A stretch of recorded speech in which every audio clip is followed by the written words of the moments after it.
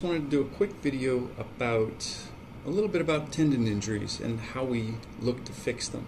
So for this I have a model here. This is my model. It's a piece of paper.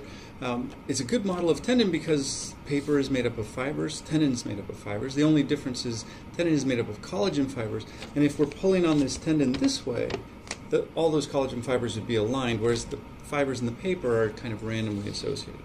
But everything works well. When everything is intact, we load the tissue, you hear that snapping sound, it's really good. Now what happens if we have a small injury? So I'm just going to model that with this tear. You can see the tear there. Everybody can try this at home because you might not believe me, but this is what happens. So if I have a tear here, if I load it, what do you think is going to happen? You think it's going to tear right through? And that doesn't. And the reason it doesn't is because of a process called stress shielding. Stress shielding, what it means is all of the load or the stress goes around the area where there's damage. Going around the area of damage means that we're protected from tearing this all the way through. The problem is when I'm trying to fix this, I'm trying to heal this, what I need to do is I need to get directional load through this area. And every time I load it by running, jumping, doing any kind of activity that way, I'm getting stress shielding. So what I have to do is I have to take advantage of something called stress relaxation.